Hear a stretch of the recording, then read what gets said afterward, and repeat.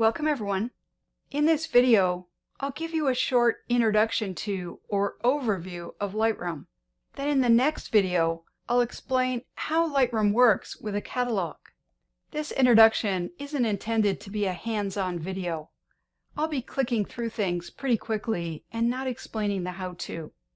Now, Lightroom has modules for performing different tasks. We start out in the Library module, where you'll organize, manage, and search for your photos. When you open Lightroom for the first time, you'll have no photos in Lightroom.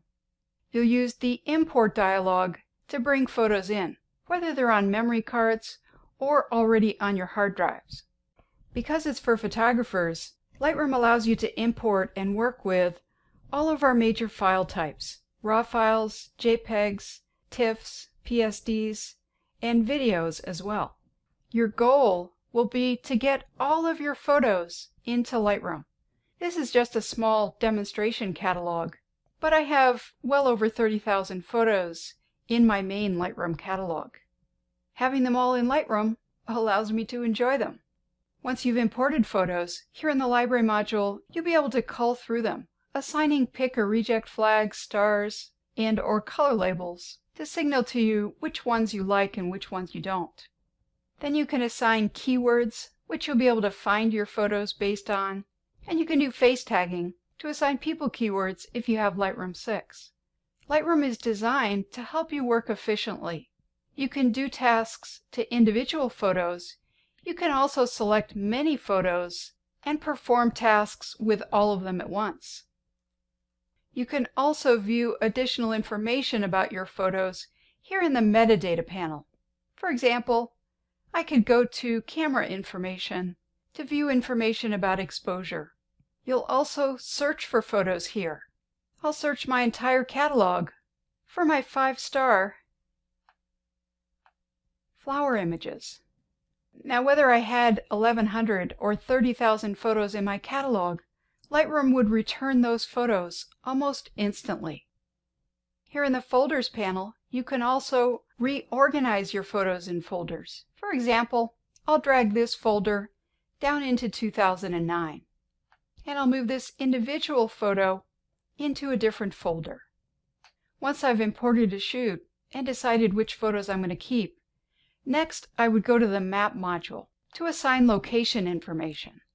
I'll select some photos here, and I'll drag them to the map. That automatically assigns city, state, country, and sometimes more information that I can search for my photos based on. I can also then use the Map module to get to photos from a particular location. Next, I'd go to the Develop module to edit my photos. I won't take the time in this video to go through all of the tools here in the Develop module, but suffice it to say that you have a professional set of editing tools here. One of the greatest things about developing in Lightroom is that all of the work is non-destructive.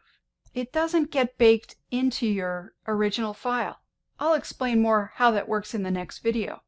The implication, though, is that no matter what you do to your photo, crop it down to just a few pixels, turn it green, etc., you can always undo your work 5 minutes from now or 5 years from now.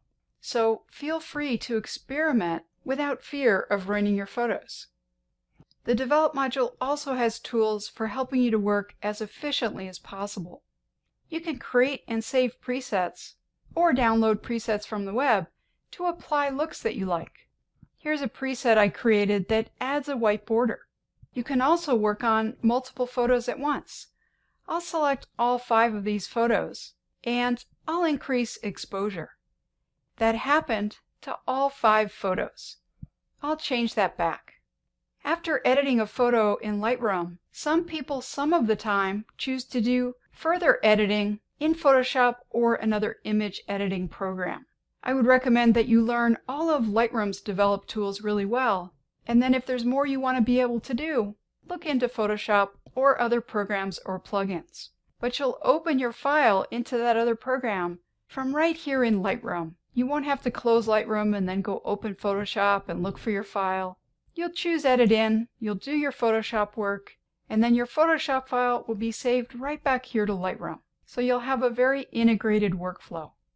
After editing your photos, you can go to any of the 4 output modules to create output.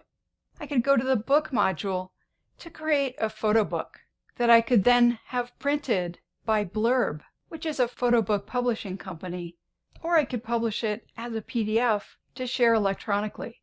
You can create slideshows here in the slideshow module that you could play from within Lightroom or export as videos along with music or as PDFs.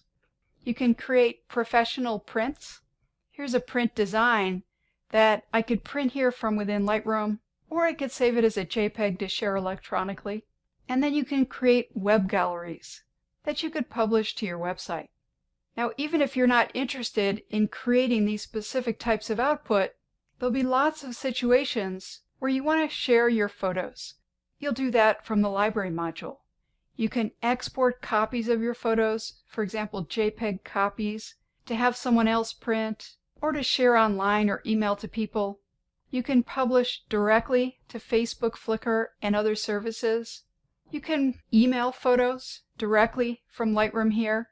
And finally, if you're a Creative Cloud subscriber, you can sync your collections of photos to and from Lightroom Mobile on your mobile devices and to Lightroom Web so that you can send people links to view, comment, and like your photos at a private link on the web.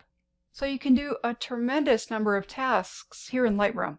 It's designed to be an all-in-one program for photographers.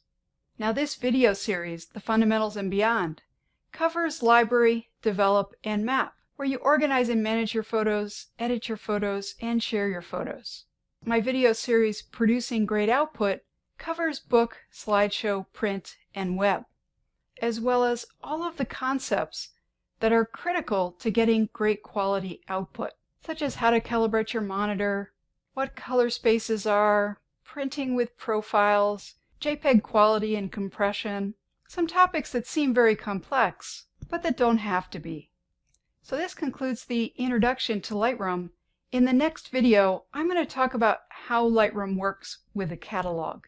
I consider that to be the most important video in this series. I'll explain the catalog, what importing and exporting really mean, and how Lightroom accomplishes working non-destructively. Understanding these will help you to avoid some really painful mistakes that users often make.